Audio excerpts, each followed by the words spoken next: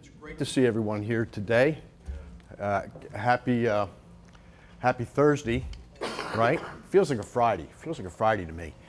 But anyway, I'm delighted to be here with you. My name is Bob Muir, and I am the instructor for the day.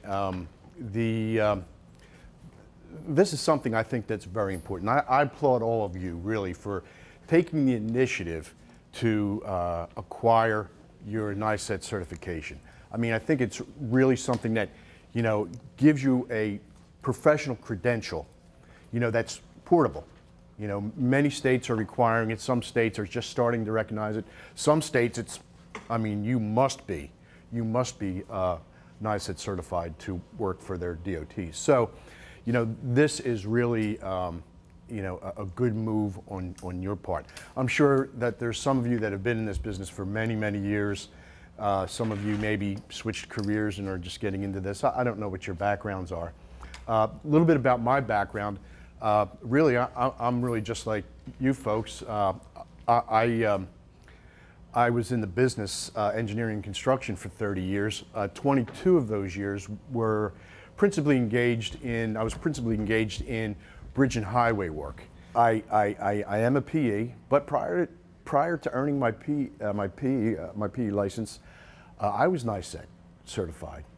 And I first took the Nicet level 1 and 2 exam sometime in the early or mid 80s. It's been a long time ago.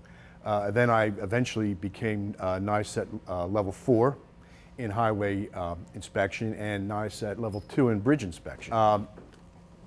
Today's presentation may include some things that are going to be beyond a level 1 or 2, and we won't get into that too deeply. We'll just maybe mention those types of things.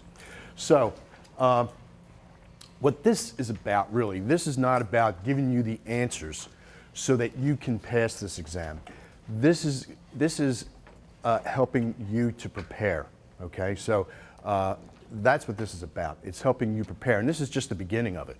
You know, you take this, you know, you take this, you know, this little seminar and go through the workshop, and I'm not saying you're prepared, ready to take the Nicet exam. That's going to still require further preparation on your part. But what I hope that we do today is to lay some of that groundwork so that you can prepare and successfully, comfortably, and confidently go in there and take that test and you know, successfully complete it.